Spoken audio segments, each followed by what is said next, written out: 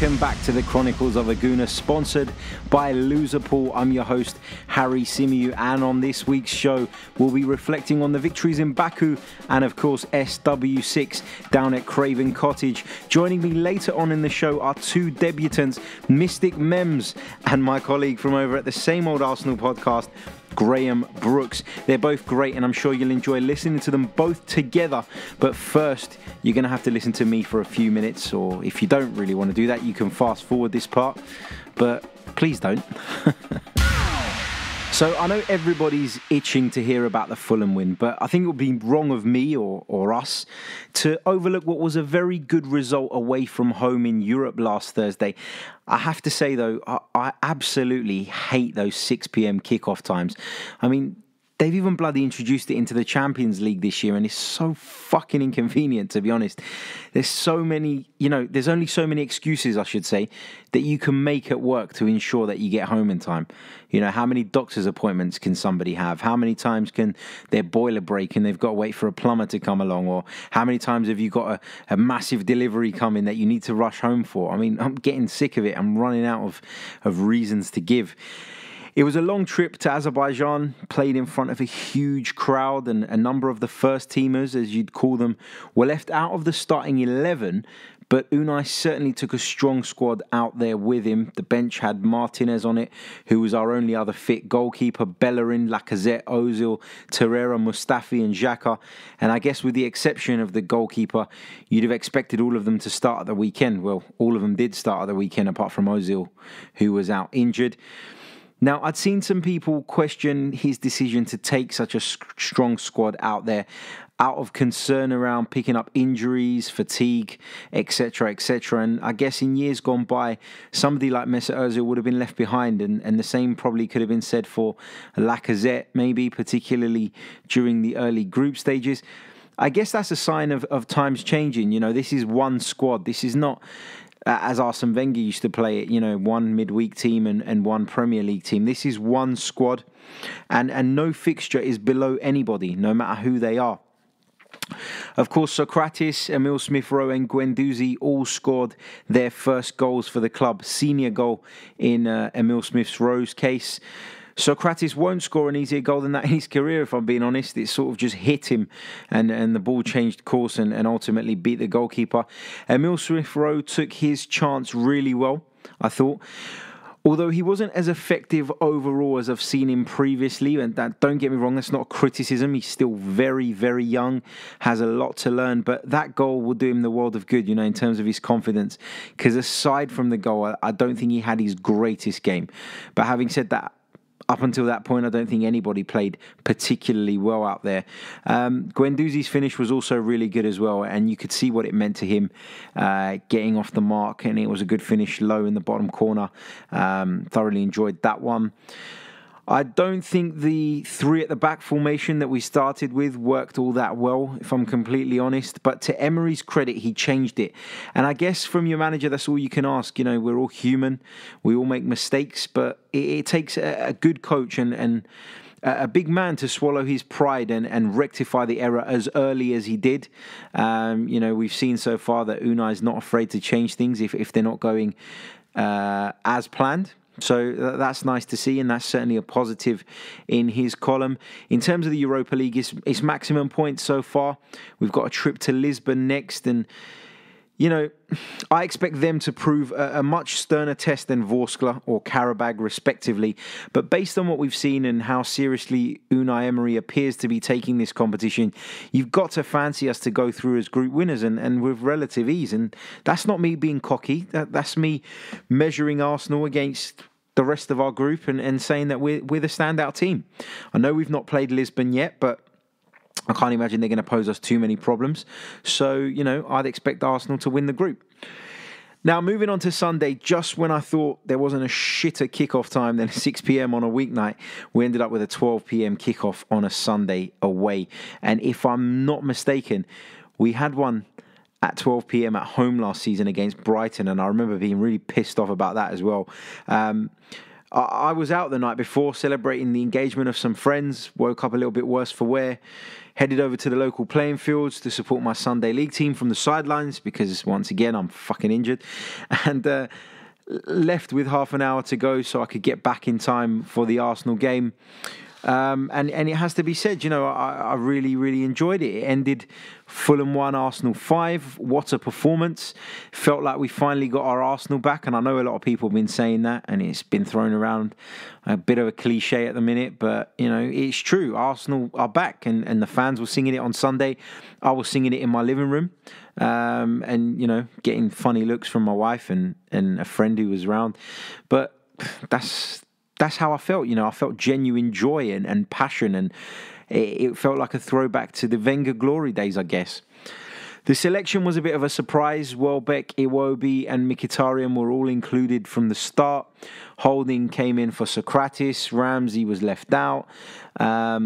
Ozil was ruled out due to a back problem, and Aubameyang was feeling under the weather during the week. So I'm guessing that's probably why he was left out, or certainly that will have played a part in Emery's decision. Aside from the obvious, though, that we have the best strike pair in the league, there's a much better feeling around the club this season, and I felt what this fixture did highlight it more than anything was the strength that we have in depth. We've got a squad who are all competing for places, and Emery's shown that he'll pick his team on merit. He's clearly got the best out of Welbeck and Iwobi, for example, and his trust in them has paid off. Iwobi particularly was causing Fulham all sorts of problems on the left. Powerful dribbling, skill, end product, and you can feel the confidence really flowing through him. These players are feeling like part of the project, part of the squad, rather than just the second string, and that helps. There's a real unity there. Laka's first goal, the opening goal on the day, brilliantly taken. As were all of them, but I particularly loved that he ran over to Aubameyang on the sidelines to celebrate. And that's the kind of bromance that you want to see within the ranks. There's nothing fake about it. It's real chemistry. From Aubameyang's perspective, to be so happy for the player who's effectively preventing you from playing your favoured position is rare and completely kills all the stories that Aubameyang was a bit of a troublemaker in the past, particularly during his time at Dortmund. In terms of Mkhitaryan's impact, I didn't think he really staked the claim, but it was funny because a friend of mine who only saw the highlights was full of praise for him. And, he certainly made some telling contributions. The weight on that pass for the Ramsey goal being the standout one for me. I mean, if that was Ozil, people would have been drooling, And I guess maybe as fans, it's time that we focused on what players actually do rather than what they don't do. And Mkhitaryan made some telling contributions at the weekend. I personally wanted to see a little bit more from him in terms of trying to stake his claim for a permanent place in the starting 11. But, he's a vital member of the squad and he done the business. Maybe I'm being a little bit too harsh. Bernd Leno in goal. The early signs are that he's going to keep Petr Cech out of the side going forward. I would say so anyway. He made some good saves out in Karabakh as well, and I don't blame him for Andre Schürrle's goal. I think Monreal gave the ball away, and once Schürrle was in, that was just a fine finish and the finish of an experienced forward. Is there an argument that maybe we move the ball quicker and more comfortably out of the defence when the German is in between the sticks? I think we'll be able to make that judgment in a few weeks when he's had 4 or 5 Premier League games on the spin. He certainly looks more comfortable with the ball at his feet, but aside from that, he's made some brilliant saves as well. He seems to be sharp, getting down low, and his starting position is a lot more advanced, and maybe that helps him to react to things quicker. I don't know, he just seems a little bit sharper than checking in some senses. Aaron Ramsey started on the bench, of course, and this is a difficult one. What do you do with him? Because, as we know, the future's looking bleak for him, not in terms of his career, but in terms of at Arsenal. There's no contract been agreed as of yet. Would you continue to use him as normal, or are you reluctant to select him, given the situation? It's a really difficult one. Mike Stavrou on last week's show was adamant that he'd drop him altogether, but I don't think it's as simple as that, if I'm honest. Has all hope of a contract being agreed gone? We don't know. He can be an asset to this team, I guess, at least for the remainder of his contract. And my hope is everyone can stay professional and that both parties can benefit for the remainder of the contract or at least until he's sold on in January, if that's to be the case. I think the best thing for me about Sunday in particular was and still is the feeling that we're back to our best or something close to it. You know, confidence is there. Fans are much more positive. The players are wearing the shirt with pride. And Arsenal is just a far happier environment. It's closer to the environment required for success than we've seen in years. And I don't want to get carried away, but I've got to say that I'm pretty fucking happy with things right now. So, exciting times ahead, and it's a bit of a shame that the international breaks come now and interrupted our momentum. But fingers crossed we can bounce back against Leicester and carry on where we left off. Just a few interesting stats and facts following from Sunday's game. I shamelessly stole these from various articles today, so I'm not taking credit for them. I didn't do the research. I'm just relaying them to you loyal listeners for your own, benefit, and you can use them in pub quizzes and bit of trivia down, wherever it is you drink with your friends. So the first one is Arsenal have a 51.5% win rate in Premier League London derbies. We've won 124 out of the 241. That's the best in the division. In contrast, Fulham have the lowest win rate in these games with 20.7%. They've only won 25 out of 121. Arsenal have won 4 of their past 5 away Premier League matches, and that's as many as they had won in their previous 19 on the road. So we certainly seem to have rectified that issue, at least for the time being. Alexander Lacazette has been directly involved in 6 goals in 5 starts in the Premier League so far this season. 4 goals, 2 assists. Pierre-Emerick Aubameyang has had a hand in more goals in all competitions in 2018 than any other player at the club. 16 goals, 5 assists. So not only does he score, he contributes in other ways as well, laying chances on for his teammates, which is lovely to see. So it's another string to his bow, I guess. Aaron Ramsey scored Arsenal's 3rd goal just 39 seconds after coming on as a sub. The fastest Premier League goal by an Arsenal substitute since December 2007. I mean, what a goal it was. What an absolutely fantastic goal it was. And I think, people have raved about Ramsey's finish, and it was good, and I'm not saying it isn't, and I'm not taking that away from him. But I think Mkhitaryan's pass was the key in that goal, to take that on the spin, and the weight was perfect. And like I said earlier on, had Mesut Ozil done that, people would have been raving and ranting about it, or had David Silva done it, or someone else of that sort of mould. We'd be going on about it for weeks. So fair play, brilliant, and I really enjoyed it. Really enjoyed that goal. Really enjoyed the performance overall. That's it from me. I think I'm going to take a short break, and when I return, we'll get some guests on. Welcome back to the Chronicles of a Gooner, episode 29. My guests this week, Graham Brooks of the Same Old Arsenal podcast. Graham, welcome, making your Chronicles debut. How you doing, my friend? I'm doing really well, mate. Thanks for having me on the show. Anytime, Graham, anytime. You're always welcome. And Mems, how you doing? Mr. Mystic Mems, he's been dubbed of late. I have, mate. I've called a few things right, which is unusual for me. But I know. Thanks for having me on, HE. And it's a pleasure to be joined also by Graham as well. Legend. Thank you so much. Oh, that's very kind, Mems. Our feelings are mutual. I think that, I used to follow you a lot when you used to do the old Arsenal Fan TV sort of like show you used to do after games. I used to really enjoy what you did on that. And I love Harry. Since I've been working with Harry on the Same Old podcast, Same Old Arsenal podcast, realised what a talented sort of guy he is. So knowledgeable about Arsenal. So it's a privilege to be on his show. Yeah, oh, stop it. Guys, right, so let's talk about Sunday's game. And I know from speaking to Graham earlier that he was impressed with the formation or system that Unai Emery opted to go with. Why do you think it was possible for him to go with a 4-4-2? And under maybe Wenger, it just seemed like a no-go for so many years. Is that to me? Yeah, it's to you.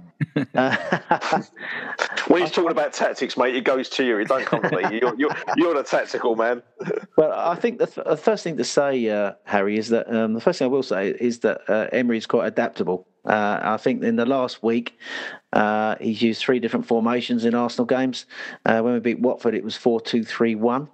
When we went away to Karabag in the Europa League, he went for 3-4-3. And I think what Emery does is he looks at the opposition and identifies weaknesses. And I think that one thing I thought he probably done is he looked at the Fulham. I think that he's been trying things out. And also I think his selections might have been made for him in the fact that obviously Ozil was unfit with a back spasm. The fact that Aubameyang had been ill all week, and obviously Ramsey, he decided not to play him with all the contract talk going on. So I think he looked at the players available to him, looked at the opposition, and thought, well, I haven't tried this 4-4-2 yet. I think that it might be effective against Fulham, and that's why he chose that formation. I think he was helped by the way Fulham set up. They set up in a 3-4-3. Christie, the right-sided defender, was always out of position. But the thing I liked about it is that every player, and this is something that I've been saying all season, a 4-4-2 suits the players we've got. And I thought that this was our best performance of the season, and it wasn't lost on me. It came with all the players in their best positions. So the way I saw it was he set up in a 4-4-2. I've been calling for a diamond midfield 4 actually all season, with Ozil at the top of a diamond with a Traore at the base. But in fact, he went a 4-4-2 with 4 defenders, 2 DMs, 2 wide players, and 2 forwards, which occasionally the system flipped around into a 4-2-2-2, but it was essentially most of the time a 4-4-2 with Welbeck tucked in next to Lacazette. Welbeck putting himself about, winning headers. Lacazette playing off him, and Mkhitaryan out wide, mostly on the right, but coming inside occasionally, and Iwobi out wide left. So I think the system, I think, was partly looking at Fulham and also looking at the players available to him. And basically, I think he's basically adapting Unai Emery, and I think he's trying out the systems. He's trying out players in various systems. And I think that, I think it was a combination that probably more, I have to say, thinking about it, his choice would have been made for him with the Ozil back spasm and the Aubameyang being ill all week. So I think that was partly... That was probably the main reason, in my opinion. Okay. Mims, Graham's touched on the fact that Aaron Ramsey was left out of the starting lineup, and obviously he came on, he started a move and finished it sublimely. In my opinion, his celebration seemed a little bit half-hearted. It wasn't as passionate as he's historically been after just having scored a goal for us. In your opinion, am I reading into that too much? No, mate, I think your analysis is bang on, and I agree with you. He's almost like when he scored, he was like, "Well, there you go. That's what I can do." That was what his celebration was. I think what was intended to say, and it's unfortunate for Aaron because he's been he's had a fantastic season a couple of years ago, and then he's had injuries, and he's been sort of brilliant one week, and then he's disappeared for a couple of weeks after, and he hasn't really shown that consistency over the last couple of years. Of course, he scored important goals for us, particularly in the FA Cup, but I think Emery's looked at the situation along with the Arsenal top principals there, and they're looking at how much money Aaron Ramsey potentially wants, and they probably think that they could probably get more value for money elsewhere. Now, you've got to look at things from Aaron Ramsey's perspective as well. I mean, if he's looking at Mesut Ozil, who's on a reported over £300,000 a week, then he probably wants a little slice of that cake as well. So whether or not he's going to get that elsewhere, I don't know. But it's certainly something that Unai Emery is, I think, managing quite well, because if you've got a player who's not sort of committed and there's some sort of doubt over his future, I think having him on a bench is the correct way of managing it. So I do feel sorry for Aaron Ramsey, because I do feel that he's been a good player for us over the years, but I've really got to trust the management on this, and if they think that they can get better value for money, I think we've got to go along with it, unfortunately, mate. Yeah, I think you've hit the nail on the head there. I think it is about getting value for money. I think from Unai Emery's point of view, and I said this on the podcast last week, he's probably thinking that if I'm going to give up such a huge proportion of my wage budget, then it's got to be in a position where I don't have other options like Iwobi, like Ozil, like Mkhitaryan. And I think that's what it comes down to. I don't think it's because Aaron Ramsey isn't a good player, hasn't been a good servant to this club, and doesn't hold any value. I think it's just purely down to that. He's unfortunate that we have other players in that position or capable of playing in that position, and unfortunately his demands are just slightly too high at the moment. I mean, Sunday saw us register our 9th consecutive victory. Graham, how are you feeling about Unai Emery's era so far? Is it what you expected? Is it more? Is it less? I think that slowly but surely the work he's doing is starting to have an impact. I think that he's built up pretty much what I thought he would do. He's big on work ethic. He's big on team spirit. And I think that he's big on attitude of his players. I think that he's created a bond in the camp quite quickly. I think he's obviously bought into the culture of Arsenal Football Club. He obviously realises how important the fans are, and I think he's developing a spirit now, not only in the club, in the team, but in the fan base, in the club. And I think he's doing the right things. I think that he very much is a sort of like a manager who sort of like buys into the values of clubs. That's clear from every press conference I've seen him give. He's very strong on work ethic, and the work that he mentions the word work a lot. And I think that he obviously sort of like expects the players to work really hard. And I think that we're seeing a change in the mentality that comes from players now sort of like collectively and individually wanting to do well for each other. I'm not saying they never did under Wenger, but I think the thing is it grew a little bit stale towards the end. I think he's come in with new ideas and invigorated the club. He's still a work in progress, I think he'd admit that, but I think he's pretty much doing what I thought he would do. It's going to take time. We've said that before. It's not going to happen overnight. We're still a long way behind the top clubs, but I think that we're going in the right direction. And I think he sees it as a project. I think he sees it this season as progression of implementing his ideas, looking at the squad of players he's got. I think the Aaron Ramsey situation was a clear statement that he feels that having looked at Aaron Ramsey pre-season now and in games, that probably doesn't fit where he wants to play him. He doesn't see him as a number 8 playing in the midfield 3. He's used him as a number 10. As you said yourself, Harry, last week, probably doesn't trust him at number 8. He had a chance to play him there early in the season. So I think that he's assessing it. I think it's pretty much going where we thought it would go, I believe. I think the results we're achieving now, again, we achieved a lot of those results under Wenger, but I just think there's a different mentality about this group, and I think he's certainly stamping his personality on the club and on the team, and I think that's a good thing. Yeah, totally agree. Mems, one of the players that has really come a long way under Unai Emery is Alex Iwobi. I mean, what on earth has he been feeding him? Well, do you know what? I mean, Harry, it's last season I went to a few games and I saw Iwobi playing for Arsenal, and it's strange with Alex Iwobi because when he first burst onto the scene, there was an away game at Everton which sticks into the mind when he scored a goal, and we all looked at it this thing, wow, this kid's going to be special, but he didn't quite fulfil his early potential, and he was quite frustrating last season in particular. He was overhitting crosses, he was getting caught in possession, he was gifting the ball away a lot, his work rate wasn't really quite there. He was doing little bits on social media as well, which sort of irritated some fans as well, because it almost like that in his mind he made it when he didn't quite make it, if that makes sense.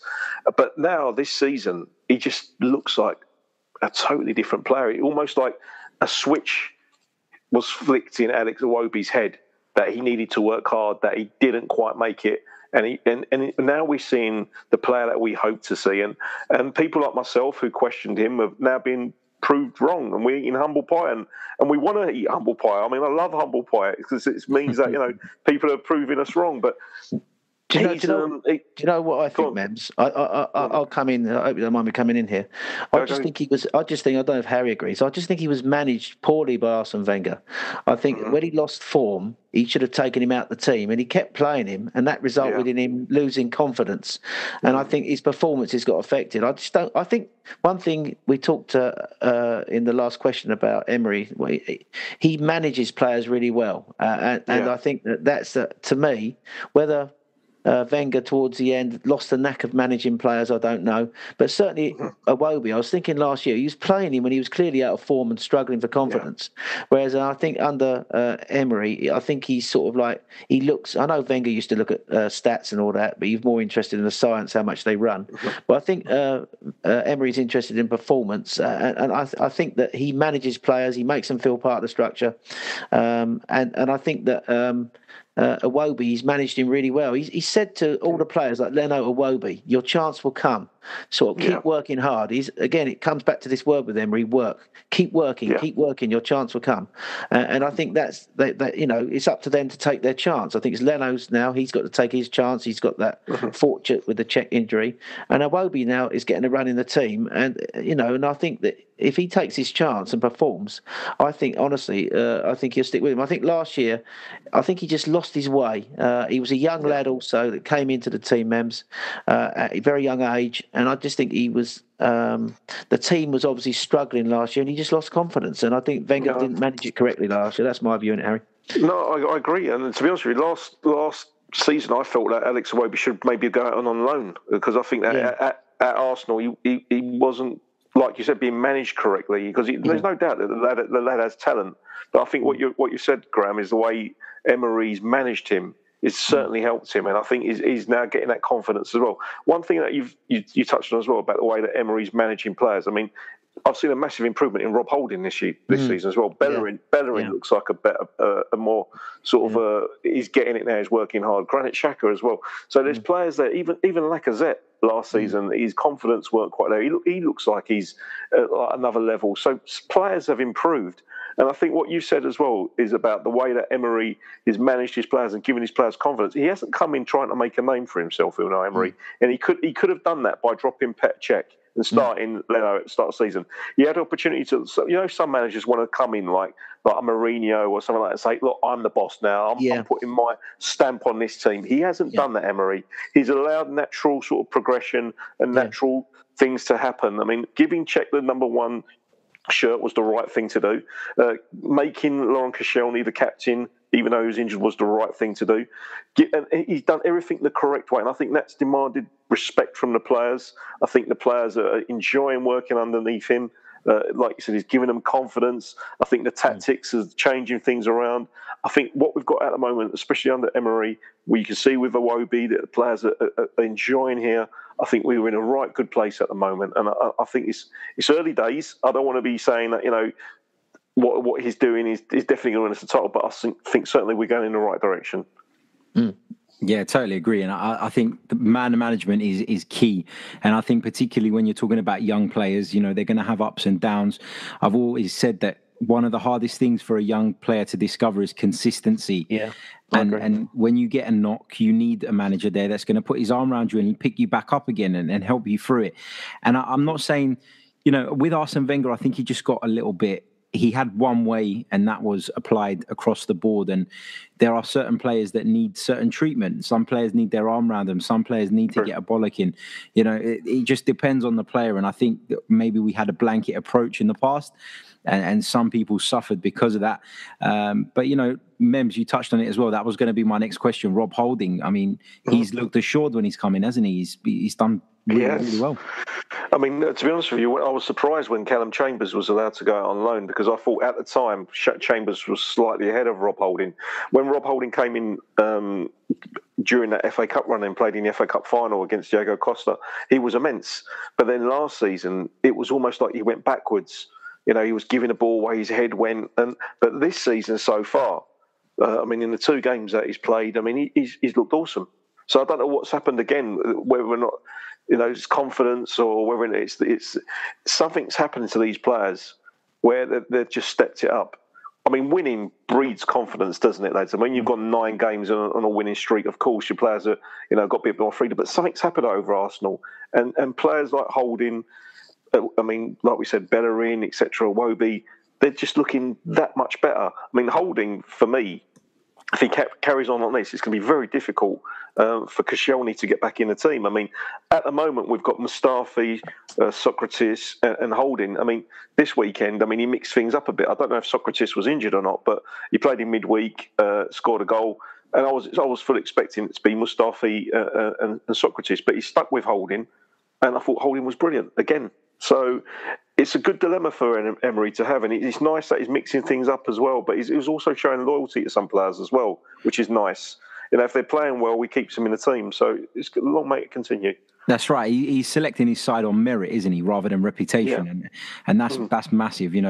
I think I mentioned it to Graham earlier on the Same Old Arsenal podcast. I think that everyone feels like part of the project now. Everyone can be trusted to do a job, and that breeds confidence into players. We've seen it with Iwobi, we've seen it with Holding, we've seen it with Welbeck. I mean, Danny Welbeck this season has been incredible when he's played. So it just goes to show massive even Lichtsteiner, mate. Lichtsteiner on Twitter. He's hardly played this season, but he's tweeting after every game when we won. Come on, we're going to keep this run going. I mean, what a signing he's been, and he's not even played a game. But just to have him amongst the squad, just almost like to be there with his experience, it just shows like what you've just said as well. Every player feels like they're a part of this squad, and they've got their part to play, and that's all down to the manager that he's managed to achieve that. That's right, and I can't remember which change it was, but I was watching the game on TV yesterday, and when Unai Emery made the substitution, I can't think which player it was that made their way over to the bench, and then you saw Lichtsteiner literally stand up on the subs bench and make sure, like he said, well done to the player and high five and all that. It just shows that he's a real leader in the dressing room. Just my final question for you guys, and I'm going to put it to Graham first. Of course, it's an international break now. Do you think, being on a run of 9 games, do you think it'll be good for us to have a rest, considering that we had that midweek trip to Azerbaijan, or do you think that it could have a negative impact maybe and disrupt our momentum? I think when you're on a winning run, I think the players want to play. That's what I feel. I just think that there's arguments for it both ways, isn't there? It give you a rest, give the players to recharge their battery. And you've got to remember the likes of Ozil, who's coming back off that injury, admittedly the back spasm, no longer in international football. And Lacazette today has been omitted from the French squad, so that they will get a rest. But I think football is from what I know, reading about footballers, they just want to play football and they just want to keep playing games. So, and I think the thing is, we've got this momentum that we've built. I think the players, in a way, would want a game to come around quicker. I think the one thing it does do, it gives Emery the chance once again to work on the training ground, which sometimes when you're playing 3 games in a week, that's not always available to you because you're playing, say, I don't know, sort of like Sunday, Thursday, Sunday, or whatever we're playing. So there's less work done on the training field. So it gives him the opportunity, I think, to get the players, sit them down again, start running through his ideas, looking back over what they've achieved. I'm sure we'll be looking at videos, analysing what they could do better. I think the one thing he's brought to the team is an intensity now where we match teams. I spoke about this on the Same Old Arsenal podcast with you, Harry. I think that he gives a great value to not conceding the first goal. So I think that work will carry on, the work ethic that he's brought, and he'll use the international break, I think, to work players. Those that need to be rested and recover from injuries will do so. So I think it's a 50-50, really, and answer your question. Yes, I think that a rest is sometimes good, but I think he'll use the break to work with the players. But I think footballers just love that, to play games, don't they? So, and we have got this momentum going, so there's an argument that you just want to keep playing. So yes, it's a difficult one to answer. I think there's arguments both ways, but that's my take on it, mate. Mems? I agree with Graham. It's easy to bang on, mate. I mean, to be honest with you, when things are going your way, you just want to keep on playing. If you've got the momentum, and if everything you touch is turning into gold, then why do you want it to stop? So, I think that it's an unfortunate time for international break to happen, but I think Emery's what Graham said as well. He'll use this opportunity to look at things. And one thing I've noticed, Graham, as well, is that we seem to be particularly strong in the second half of games this season. When you look at our first half performances, we've been quite slow starting, but we've sort of like got stronger. The game's gone on, and we look towards the end of the games. Last 20 minutes, we're scoring a majority of our goals. Whether or not that's a different fitness regime that we're doing, or something that tactically we're doing, I think with Emery as well, the substitutions that he's making as well at key times of the games as well. Is every substitution that he's doing has been quite positive, and the subs. Sorry, mate, go on. Yeah, I was just going to say, Mem, sorry to interrupt you. I think there's 2 reasons for that. One, I think that in terms of tactically, I think that he puts a big value on not conceding the first goal. So sometimes we start slowly. I think he wants the players to feel their way into the games and sort of like just make sure that they're solid in that first 20 minutes, and that central midfielders, under Wenger, I think central midfielders just had no accountability. They just used to roam up out of position, and we were open through the central midfield. I think he likes us to be more solid in that first 20 minutes, puts a big value on the first goal. So the players sort of like start maybe slow. I still want us. You always tell when Arsenal are playing well because they move the ball quickly with fast passing, accurate, quick passing. But I think he puts big value on the first goal. And secondly, I think in answer to your point about scoring a lot of late goals, I think the players no doubt are fitter this season. Emery's worked them hard, continues to work them hard, and I think that's showing up with scoring a lot of late goals, including that fantastic late goal that Ramsey scored yesterday. And we were discussing earlier which is the better goal on the same old Arsenal, Wiltshire or Ramsey. So I know Harry and me had our opinion on it. I don't think Harry will mind. If I ask you, Mems, which goal do you think was the better goal? Ramsey's at Fulham or Wiltshire's against Norwich at the Emirates a few years ago? I think they're both beautiful goals, mate, and it's like asking me to decide which one of my twin boys I like most. You know, I can't tell you, mate. They're both beautiful. I love them both. Yeah. That was easy then. And just one final question, because Mem said he likes eating humble pie. Mems, you prefer it to baklava or? Mate, the size of my gut recently, I've been eating far too much baklava. I love it. It's dripping in syrup, all that pistachio nuts. I love it. What we've got organised, mate, Harry, you get Graham, we get a few. We'll do one of these podcasts up in Green Lanes, Haringey. Or we'll have a Turkish meal and talk about over the Arsenal. And we can all sit there and enjoy it. That'd be nice, eh? I love a Turkish meal, so I'm up for that. Sounds good. Sounds good. Guys, thank you so much for taking the time out of your day to join me. I know you're both really busy, and I really, really do appreciate it. Graham, do you want to just quickly let our listeners know how they can follow you on social media? Yeah, I'm on Twitter, Harry, on GrahamB195. As you know, I do interviews for Arsenal Fan TV, and the biggest blessing this year is actually finding you guys on the same old Arsenal podcast, Lee Judges and Craig. Shout out to Craig; he's not well at the moment. I wish him all the best. But if you want to follow me, if you want to follow me on Twitter, it's GrahamB195. And before I go, I just think it's great catching up with Mems again. I hope we should do this more often. Thank you, Graham. Absolute pleasure, mate. Top man. Cheers, pal. And make sure you follow at Same Old AFC as well. It's a great podcast. Yeah, thank you. Even if I do say so myself. Mems, do you want to just let our listeners know how they can keep up to date with you? Not really. I've got enough followers as it is. I don't want any more. I get far too much grief. It's just best off to keep following you, Harry. You know, follow you, and I'm sure you see me being retweeted, mate. But no, I'm not on social media to get followers. I had a massive account and I deleted it because it was just getting far too griefy. So I like a quiet life now. So don't follow me. Just piss off. Nice one. Well, that was a different response to what I was expecting, but yeah. No, cheers. Guys, thank you so much, and I hope to have you both on again in the very near future. Thanks, mate. Cheers, Harry. Cheers, Harry. That brings us to the end of another episode. My thanks to Mems and Graham. It's been great fun chatting to you both. Thank you once again for coming on.